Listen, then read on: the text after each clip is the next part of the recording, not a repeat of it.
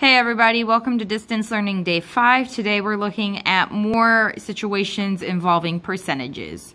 So the warm-up, David and I went to my favorite local Colombian burger joint, Mugs Up, and our meal was a total of $20.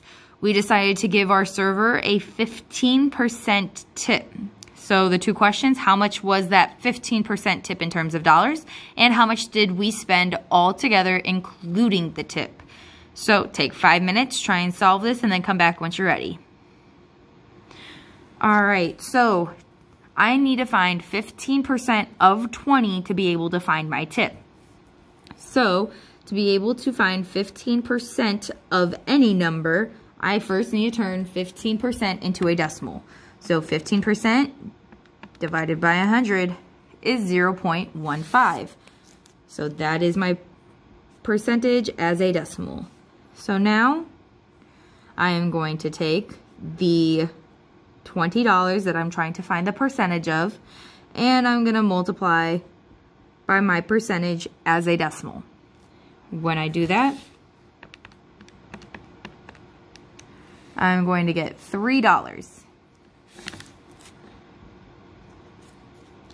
So $3 would be my tip.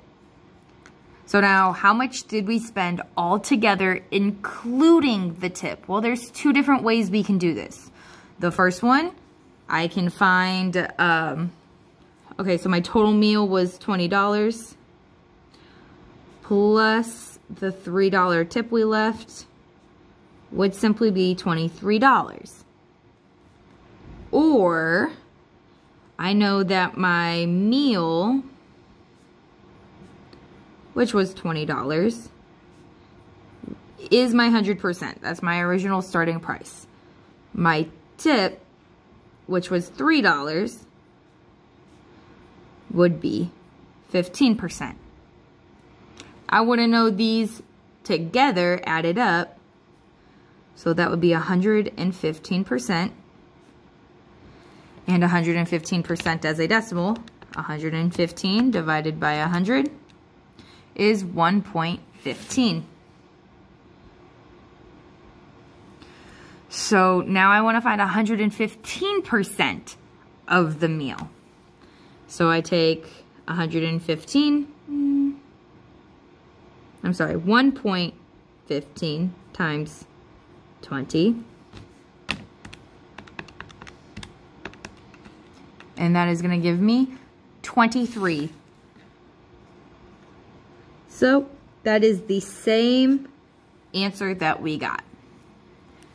So we got the same answer, just different ways of solving it. This way is going to come in handy if they don't ever make you find that original 15%. If they just say, how much did we spend all together if we gave them a 15% tip? That way might be a little bit easier. Okay. So a car dealership pays a wholesale price of $12 to purchase a vehicle. So a car dealer buys it from the manufacturer, or even they can get used cars from a auction. And so they bought a car for $12,000.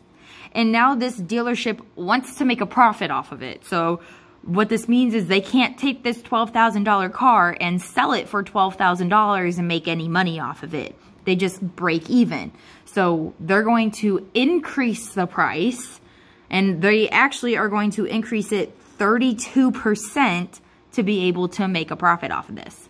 So by how much do they have to mark up the price of the vehicle to get a 32% profit? So we want to know 32% of $12,000. So again, I am going to have to turn 32% into a decimal by taking 32 and dividing by 100, and it's going to give me 0.32. And now I can take my $12,000 and multiply by 0.32.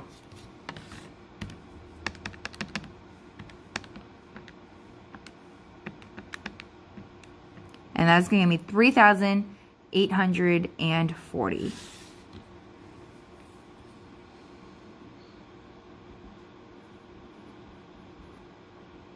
So they need to mark up the car by $3,840. So now, after the markup, what is the retail price of the vehicle? So including the $3,840 and the $12,000 they already bought it for, I want to know what the retail price, or what they're going to, like, it's called a sticker price. They put a sticker on the car that says this is how much this car is worth. What would the sticker price be?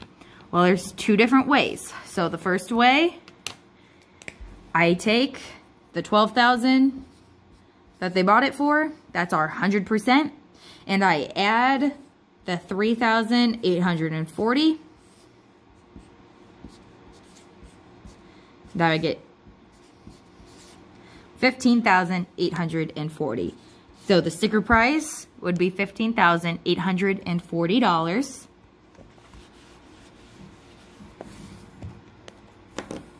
Another way is writing an equation. So this would come in handy if we didn't actually find this 32% markup.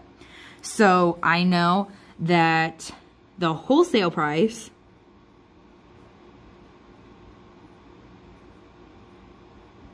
that $12,000, that's my 100%. And I know my markup, which we found is $3,840, is 32%. 100% plus 32% is 132%. And if I turn that into a decimal, 132 divided by 100 is 1.32.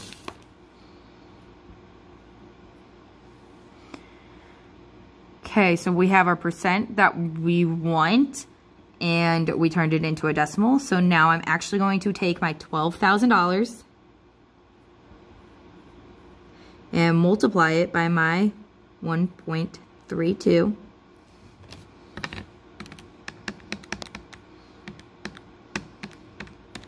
And it gives us the exact same answer of $15,840.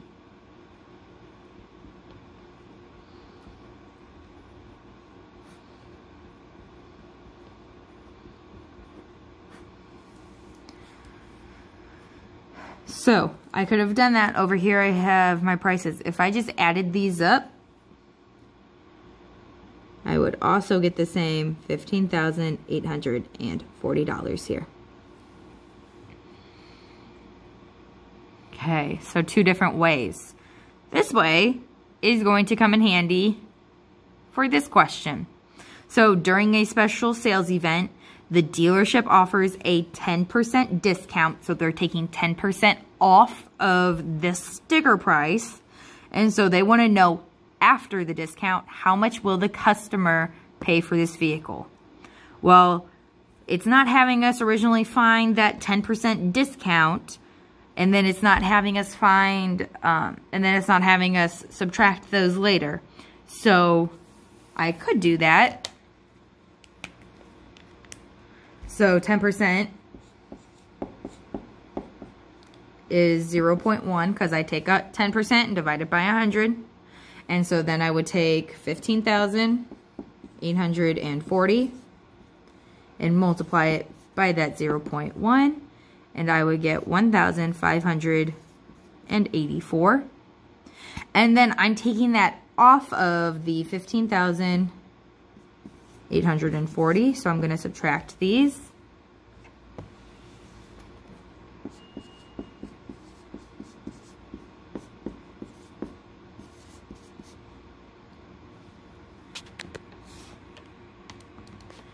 And when I subtract those,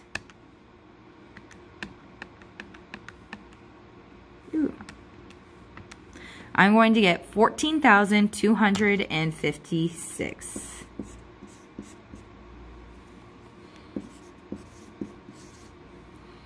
Okay, so that would be the price after the discount. Or instead of having to do all those separate steps, 10% off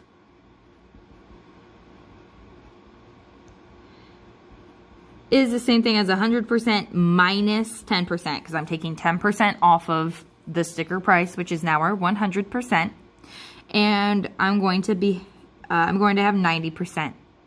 90% as a decimal is 0.9 because I take 90 and I divide it by 100 to get my decimal. And now I have the amount that I'm going to multiply my 100% by. And so I'm going to take my 15,840 and I'm going to multiply by 0.9. So 15,840 times 0.9 is the same 14,256 that we found the different way.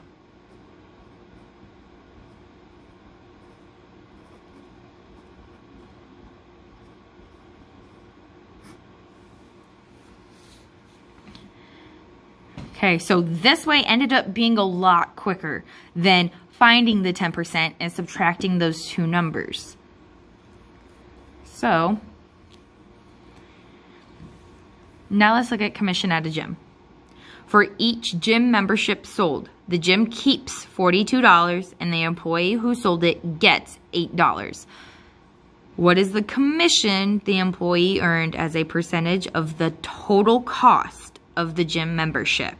Okay, so there's a few things we need to talk about. First of all is what in the world is a commission? Well, a commission is the biggest thing I can think of with commission is when you buy a house. You have an agent that shows you around these houses.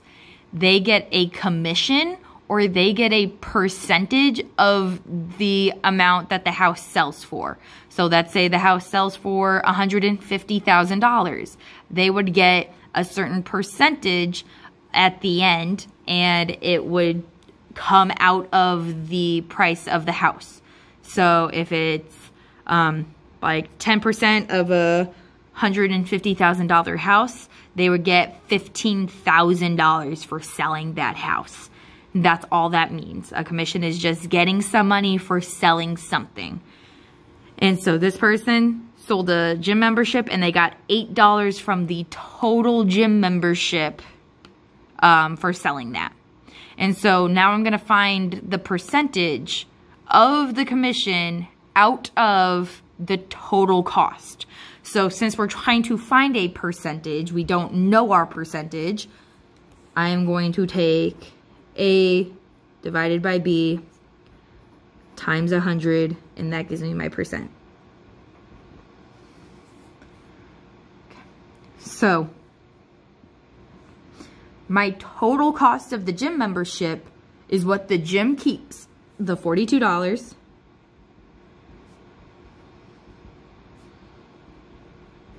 plus the $8 they got for the commission. 42 plus 8 is $50. So the total cost of the gym membership is $50. That's going to be our B. I want to know the commission out of the cost of the gym membership. So the commission was $8 out of the total cost, and I'm going to multiply by 100. When I do that, in my calculator, I get 16. So that means they got 16% of the total cost as commission. Okay, so now it's still the same 16% rate, and now this employee sells a family pass for $135. What is the amount of commission they get to keep? What is 16% of $135? Well, we need to turn 16% into a decimal by dividing 16 by 100, and I would get 0.16. And now I'm going to take what I'm trying to find the percentage of, my $135 for the family pass, and I'm going to multiply it by 0.16.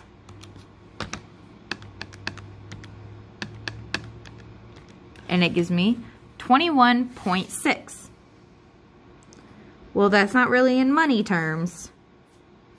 In money terms, that would be $21.60.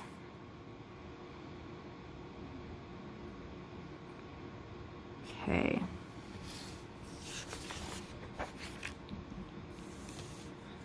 So, lesson synthesis. What are some situations in life in which people encounter percentages? Well, the first one we talked about was tip. And then we also talked about a commission.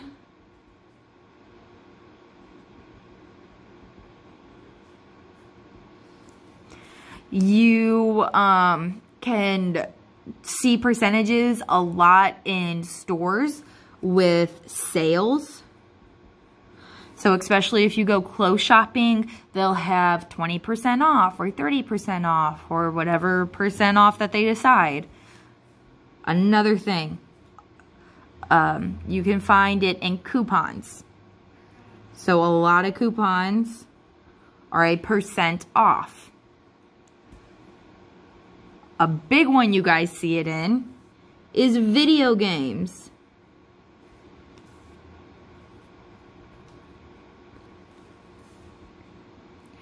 And also, when you're downloading an app on your phone, it tells you what percentage has already downloaded.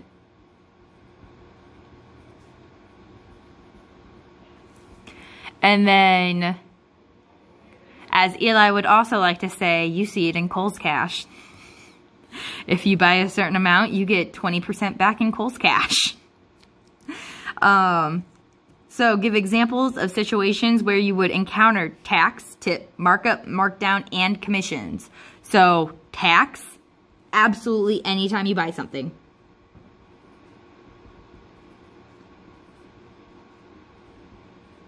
Ooh. There will almost always be tax on something you buy unless they have already included the tax in the price, and some places will do that. Now, tip at restaurants when you go out to eat.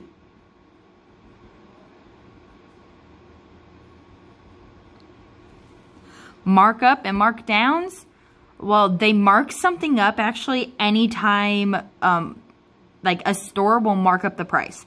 So they're gonna buy a pallet of, let's say, cereal. They're gonna buy a ton of cereal at a time, and they're gonna get this cereal for, let's say, like $1.50 a box. Well, now you're buying this cereal for like $3.50 a box. They marked up the price. When you mark down a price, again, you see that in sales. Okay, and then stores, you always see a markup. And now commissions. You're going to see commissions when you buy a car, when you buy a house. And then some high-end retail places will give you a commission. So like, let's say you go to Coach and you buy a $600 purse. The person that sold you that purse is probably going to get a little bit of a commission on that item. Okay. So you can see a commission on big ticket items. That's kind of like the main thing. It's going to be a big ticket item where it's really expensive. So when an item is marked down 10%, so that's like here, they marked down the card 10%. Well, it makes sense to multiply the price by 0.9 because 10% off is the same thing as 100% minus that 10% because they're taking the 10% off. And that's 90%. Well, 90% as a decimal is 0.9. So that's why it makes sense. That's why we keep doing this. It's making sense to multiply the price by 0.9 because that is taking 10% off of that 100% the original price. Well, now an item is marked up 25%. If I'm being honest, it's probably going to get marked up more than that from when it's made. If you actually watch Shark Tank, they talk about this a lot. They say, oh, well, we make our product for $1 and then we sell it to the stores for $3 a piece. And then the store marks it up and they sell it for $6 a piece. So that is a 600% increase. So you see this a lot with stores. So when an item is marked up 25%, why does it make sense to multiply the price by $1.25? I'm sorry, not $1.25, by 1.25? Well, a 25% increase would be 100% plus 25%, which is 125%. So I'm trying to find 125% of a number. And when I divide 125 by 100, I get 1.25. So that's why we would multiply by 1.25 if there was a 25% increase. Okay, so you should be able to solve basically all percentage problems now anyway. If it's an increase, if it's a decrease, if you're trying to find a tip, if you're trying to find a percentage off, if you're trying to find anything like that, you should hopefully be able to find the answer. Okay, you guys have a GoFormative Unit 4, Lesson 11. If you guys have any questions, please feel free to email me. Have a lovely weekend.